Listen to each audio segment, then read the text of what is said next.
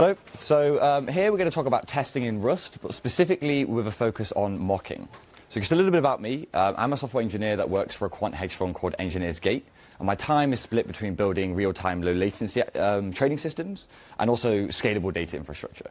So I'm primarily a Python, C++, and Rust developer, although one day I'm hoping to kind of scratch out C++ and just replace that with Rust, as I'm sure many people here are.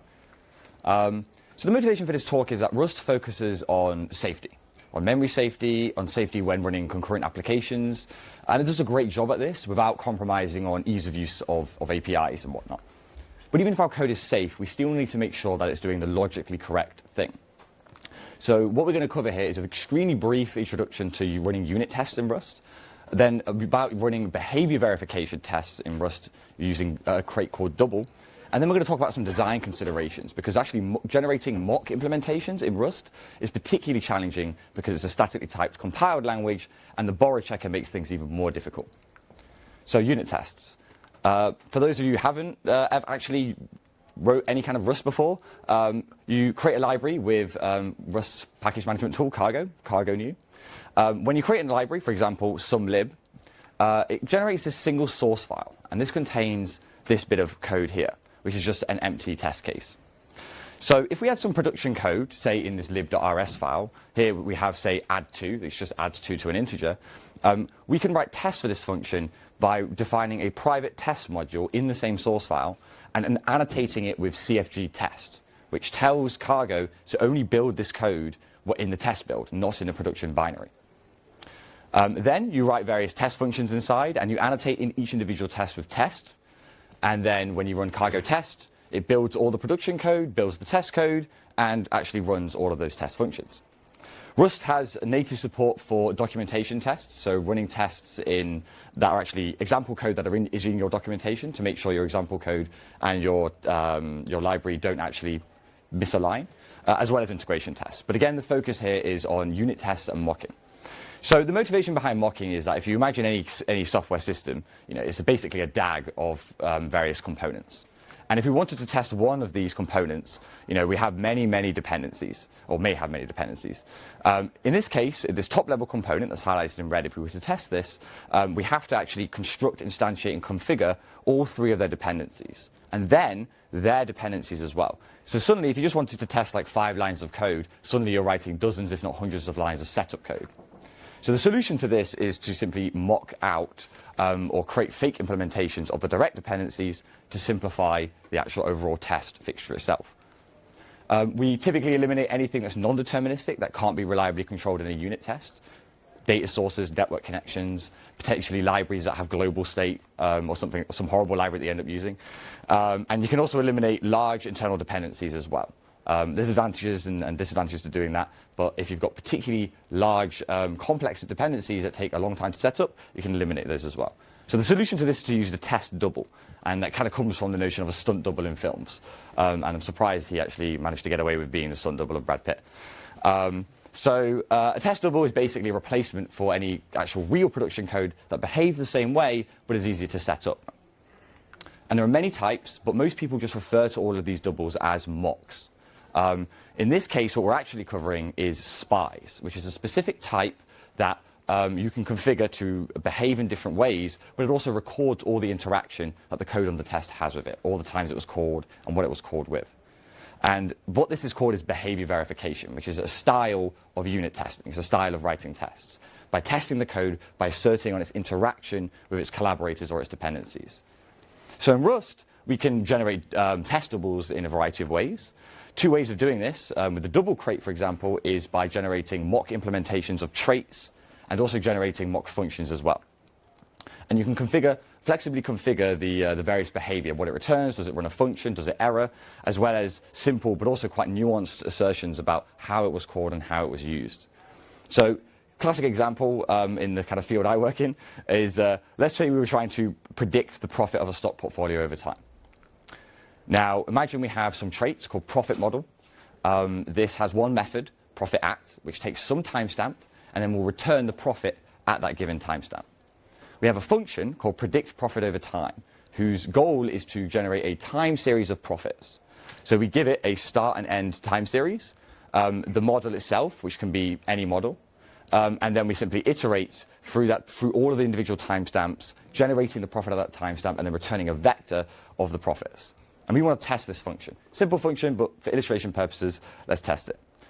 So recall that our test should be repeatable and not rely on an external environment. However, this is very challenging in this case because the profit model is a very complex beast.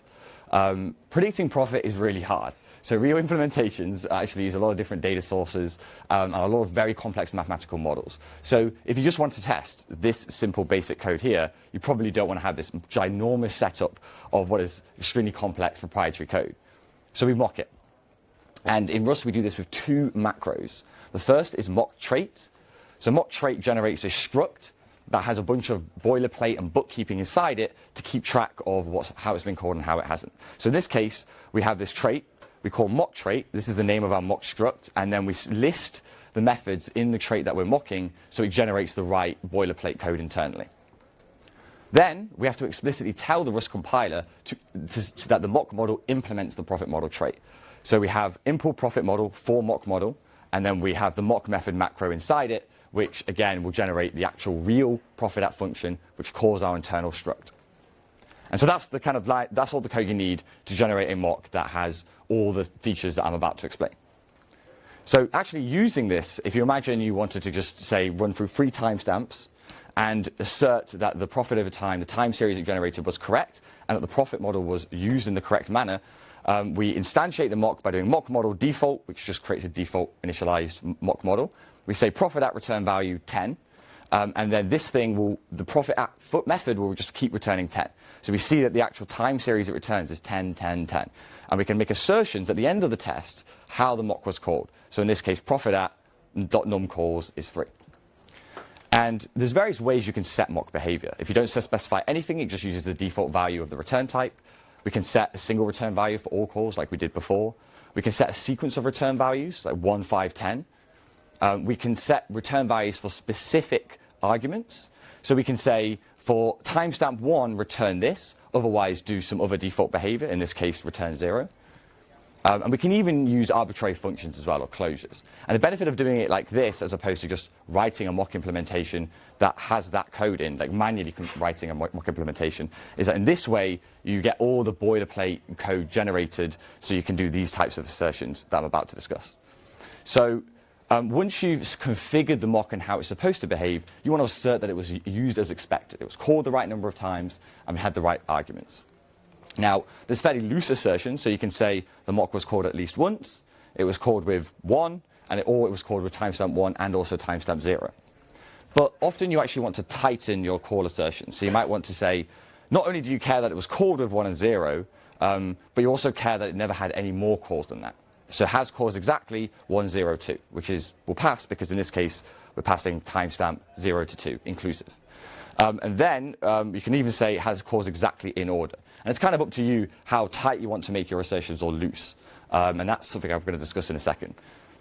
We can also mock free functions. So for example, if you're passing in some function, a boxed function, for example, for runtime polymorphism, you can pass that in as well.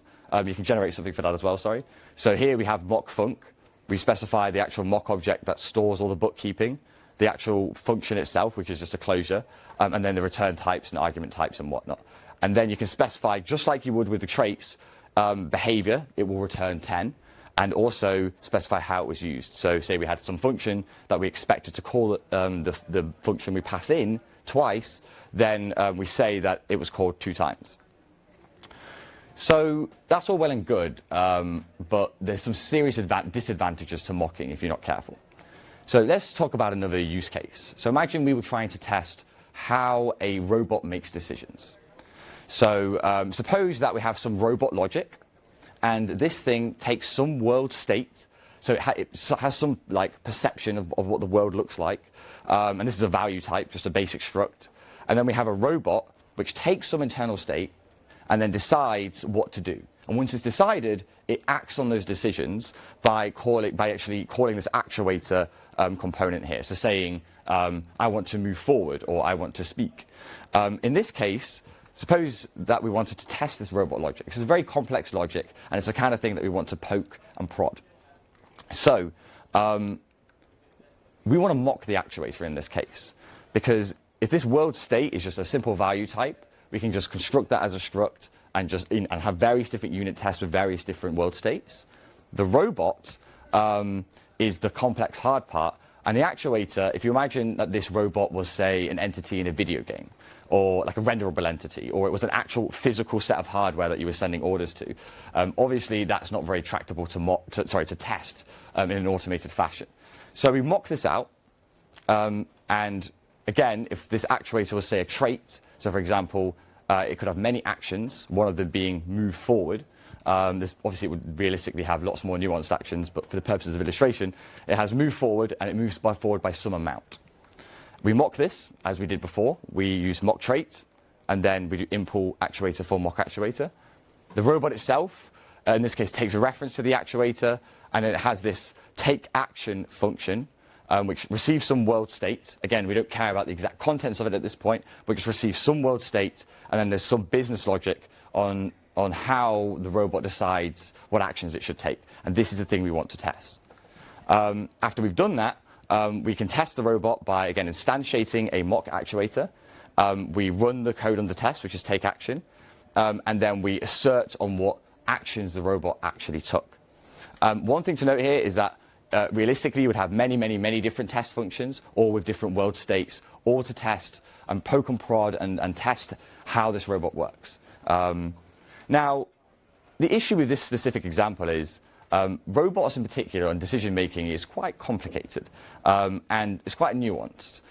Do we really care that the robot, in this case, we're asserting, that the robot moved exactly 100 times? Is that something we actually care about? Do we care that it's moved forward a little bit or within a range? We might not actually care that it's exactly 100 units.